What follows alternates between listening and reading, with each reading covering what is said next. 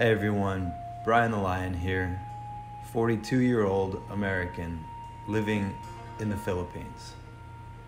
In the dim light of a late evening, somewhere in the labyrinth of my own musings, it struck me.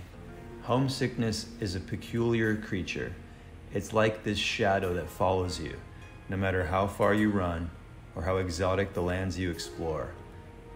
I left everything, a life painted in the familiar hues of Portland, Oregon, USA, for the allure of distant horizons. Europe beckoned me with its siren's call, a whirlwind romance of cultures, Germany's stoic beauty, Italy's passionate embrace, Spain's fiery soul. And then, as if possessed by some wanderlust spirit, I found myself in Australia, riding the waves of an endless summer. But it was in BGC, Manila, Philippines, where the journey took an unexpected turn. There's something about this place that makes you want to drop anchor and call it home. Maybe it's the warmth of the people or the way the city pulses with life, an eclectic mix of the familiar and the exotic. It's easy to see why one might decide to stay, to trade the nomadic existence for a piece of this vibrant tapestry. Yet, with every adventure, there's the echo of what was left behind. Homesickness, that bittersweet symphony, plays in the background. It's not just a longing for a place, but a yearning for the connections, for the comfort of familiar faces, and the shared laughter that now seems worlds away. But here's the thing about being a globetrotter. Setting down roots in foreign soil, you learn the art of staying connected. Technology, that double-edged sword, becomes a lifeline. Video calls, instant messaging, the odd letter. It's like casting lines across the ocean, keeping the ones you love tethered to your wandering soul. It's a band-aid solution to a gaping wound, but it works, sort of. Building a new support network is akin to assembling a patchwork quilt. Each new friend, each acquaintance, is a piece of fabric adding warmth and color to your life. It's a slow process, filled with missteps and triumphs, but eventually, you look around and realize you've woven a new kind of family. It doesn't replace the old, nothing ever could, but it enriches, it complements, it provides solace.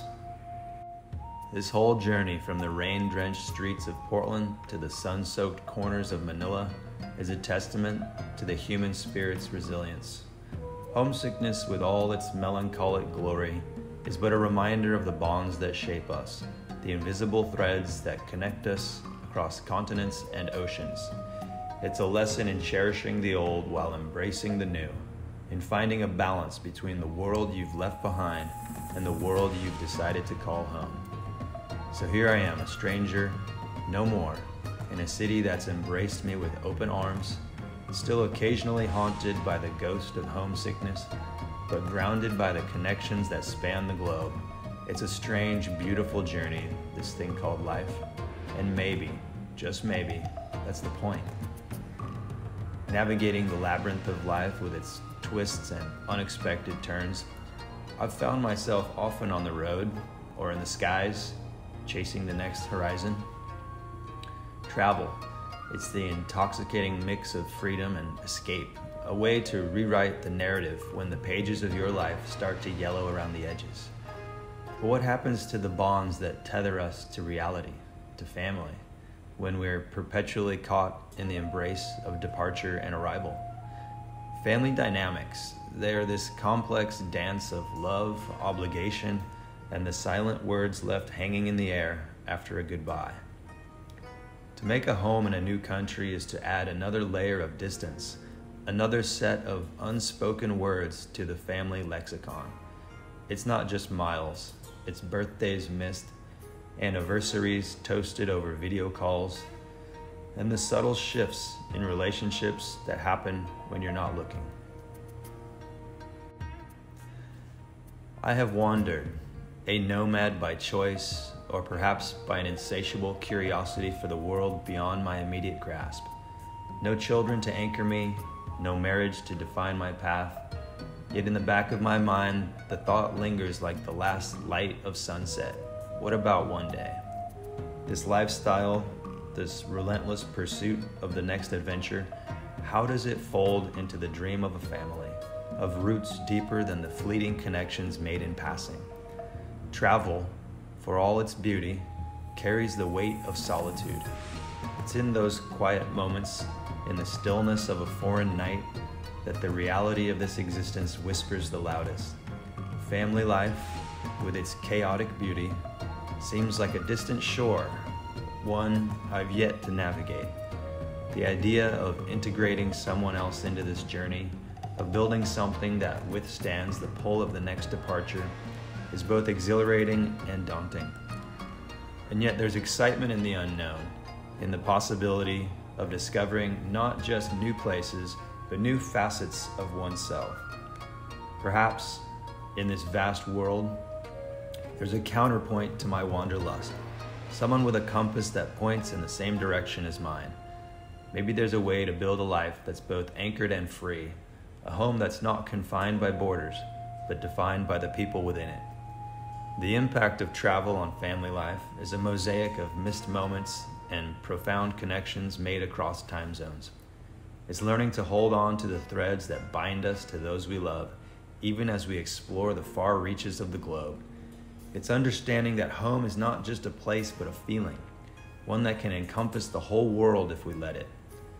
As for the future, it's an unwritten chapter, a road not yet taken. The thought of one day merging this life of perpetual motion with the stability of family is a puzzle I've yet to solve. But in the puzzle lies the adventure. And if there's one thing I do know, it's that the journey is worth every step. The impact of travel on family life, it's a question without a definitive answer. But I'm eager to discover it, 1 mile at a time.